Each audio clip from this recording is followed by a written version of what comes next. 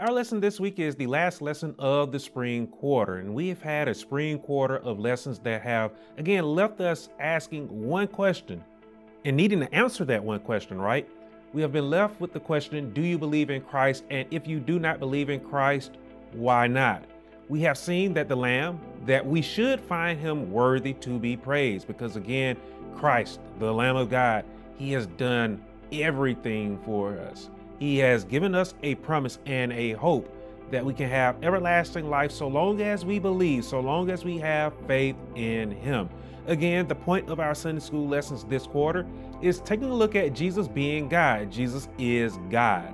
And all of the lessons they have left us to the lesson this week to where, again, that point it becomes definite, where Jesus, he leaves absolutely no doubt that he is God. Our lesson this week coming from the last chapter in the book of the Revelation of Christ, there in the 22nd chapter of the book of the Revelation, there in the 6th verse. It opens with John and the angel that has guided him throughout the revelation of heaven. And we'll see there that the angel said to John these words, they are faithful and true. They have come from the Lord. Now, these words that are faithful and true, they are speaking about the promise of the revelation of Christ. They are speaking about the promise of heaven, the promise of salvation. The revelation of Christ, it serves as a fulfillment of what Christ had promised. All the way back over in the 14th chapter of John's Gospel, where Jesus, he said to and promised to the disciples that he is going away to prepare a place for us, all of us who follow him, and that he will come again and that he will receive us unto himself. When you open up the book of the Revelation of Christ, you see that picture fulfilled. You see us in the kingdom of heaven. We saw it in our Sunday school lesson last week, where we, the saints of God, where we're going to be singing and we're going to be rejoicing in the kingdom of heaven, where we're going to be praising him for all that he did for us. We are there. You can see in the 21st chapter of the book of Revelation, where we are the bride of Christ, where we're going to be the beauty. We're going to be the centerpiece of the kingdom of heaven. This book, it is a wonderful book. And so we'll see there in the 7th verse that the word that is faithful and true, it comes with both a warning and it comes with a hope that comes from Christ. Jesus, he said there, behold, I am coming quickly. Blessed is he who keeps the words of the prophecy of this book. So for us believers, again, this is a hope. You know, we look forward to the day, right? I hope that you do. I hope that you're looking forward to the day where we get to fulfill this picture that we see here in the book of the Revelation of Christ, where we are in the heavenly kingdom, where we are worshiping, where we are praising, where we are rejoicing in that everlasting joy of the Lord, in that everlasting peace of God. This should be your hope. But for the sinner, for those who live in disobedience, the book of the Revelation of Christ, it comes with a warning. That warning is that they will stand before the great white throne and that they will be judged by the Lord and they will not be allowed into the kingdom of heaven. So one should be getting ready. We should be getting ourselves prepared. As I have said and preached before, this place is a dressing up room and we should be getting ourselves dressed. We should be getting ourselves right in the eyes of God, fit for the kingdom of heaven. Now, at these words, John, we'll see there in the 8th verse, that he fell to the feet of the angel and that he worshiped him because these words and all that he had seen in his vision of heaven, they were so wonderful. But the angel tells John there, he told John, don't be worshiping me. He said that he was merely a fellow servant of the Lord. He was just an angel. He wasn't one that should have been praised. As we saw in our lesson last week, angels, they aren't the ones who gave their life for us. Again, the only begotten Son is greater than the angels. He is the one that we should be worshiping. He is the one that we should be praising. Not any angels, not anything else that you believe is worthy of your praise in this world. God, he is the one who continues to bless us day by day. He is the one who is certainly worthy to be praised. So being a fellow servant in ministering the word of God, the angel said to John there in the 10th verse, do not seal the words of the prophecy of this book, for the time is at hand. And so again, now is the time for us to be getting ready. And for all of us who are ready, guess what we should be doing in this moment in time? You and I, just like John, we are ministers, or we should be ministers of the good news, of the promise of salvation, of the promise of the kingdom of heaven. We should be ministering. We should be sharing this word with all of those that are around us. Again, we should not seal up the prophecy of this book. If it's good for us, it is certainly good for somebody somewhere, and we should be sharing it with them. Now, Jesus, he said there in the 12th verse, he said, I am coming quickly, and my reward is with me to give to everyone according to his work. Jesus' reward is the kingdom of heaven, right?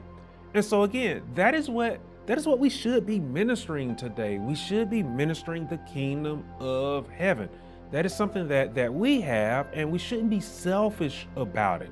We should be sharing it with all of those that are around us. We should be letting the world know that the reward of the kingdom of heaven, that it is with Christ. And in order for one to receive that reward, they must be with him. Don't you understand? And I said this in last week's Sunday school lesson. You cannot live disobediently. You cannot be unappreciative of the Lord. You cannot be one who does not find the Lamb worthy to be praised today and think that somehow you're going to enter into the kingdom of heaven. The work of the sinner, it cannot be rewarded. It will not be rewarded with an entrance into the kingdom of heaven. One must find the Lamb worthy today. One must find Christ today. And we, those who have found Christ, we should help those who are struggling to find him today. We should help lead them. We should help guide them to Christ so that they can find him, and so that they can also enter into fellowship with him as well, and then have part in the kingdom of heaven. And so Jesus, he put the final say on all of this there in the 13th verse by saying that he is the Alpha and the Omega, that he is the beginning and the end, that he is the first and the last. Jesus, he is Lord. Jesus he is God. Let us remember, God is the Father, God is the Son, and God is the Holy Spirit. We'll see there in the 16th verse that Jesus, he spoke to sending his angel to testify of these things in the churches. His angel testified that Jesus is the root and offspring of David, that Jesus is the bright and morning star.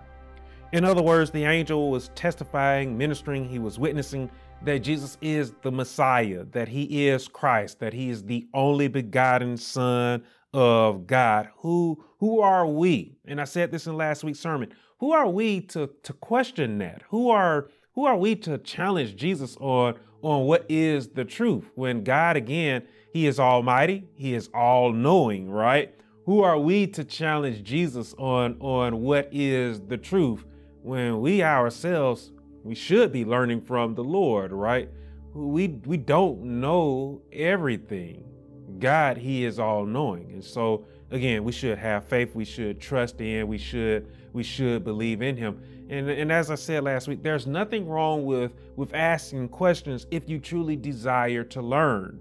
But if you ask questions from the standpoint that you're the one who is the higher authority, you would actually look like a fool if you tried to challenge God on you yourself being all knowing and that you know all truth. You would, again, look like a fool if you did that before the Lord. So the bride there in the 17th verse is then invited to come. Those who are attentive to the invitation, they should then turn around and invite others to come. We'll see there in the 17th verse.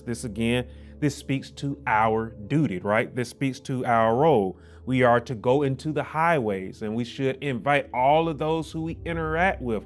We should invite them to come to the Lord, to take part in the kingdom of heaven, to have fellowship with the Lord today so that they can take part, so that they can be a part of the kingdom of heaven, so that they can be a part of this future picture that we see here. Those who testifies to these things, Jesus said there in the 20th verse, he said that he is surely coming quickly. There is no reason that we should doubt this. However, there in the 18th verse, we'll see that those who add to the prophecy of this book, the book of the revelation of Christ, they are warned that God will add the plagues written in this book to them.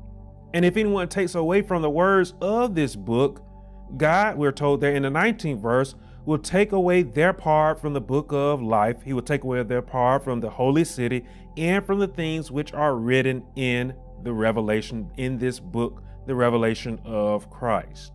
So those final words there, they share with us the importance of the words of the book of the revelation of Christ. And then I would include the rest of scripture as well, because again, the book of the revelation of Christ, it fulfills, it speaks to, and it shows the fulfillment of the promise of Christ. And so that is something that, again, we should take seriously. And if you're going to minister, the word of God, you should be true to it. You should be honest with it. Don't add anything to it. Don't subtract anything from it, especially when it comes to the book of the revelation of Christ.